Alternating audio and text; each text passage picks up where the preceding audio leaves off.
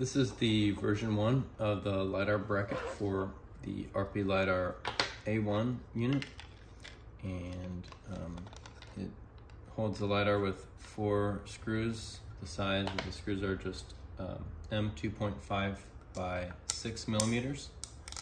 There are screws of this length found in other parts of the robot, and so I made a very strong countersink here so that they could protrude and reach the standoffs. And there are 2 ways to mount this bracket. The quick and dirty mount is using the twist bracket, and the more secure mount is using these M6 screws and the regular slide-in T-slot nuts. So alternatively, you can use our twist dovetail, which is righty-tighty. You set that there and then this slides on, but in order to have it slide down, this one needs to pass along the extrusion.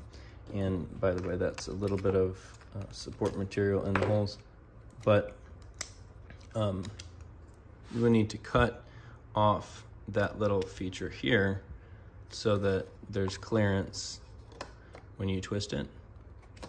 So that's just a matter of go in, use a knife, try to cut away from yourself, and you can trim off that feature, because that is that exists to align when you put in the bracket using screws there. So without that feature down here, let's see.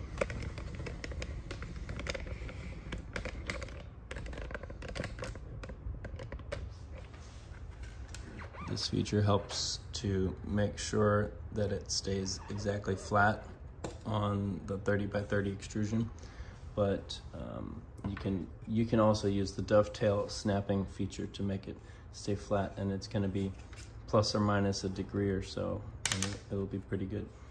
I designed this bracket for the Scuttle robot shown here, but it's certainly compatible with any different device that's using or mounting the 30 millimeter aluminum extrusions.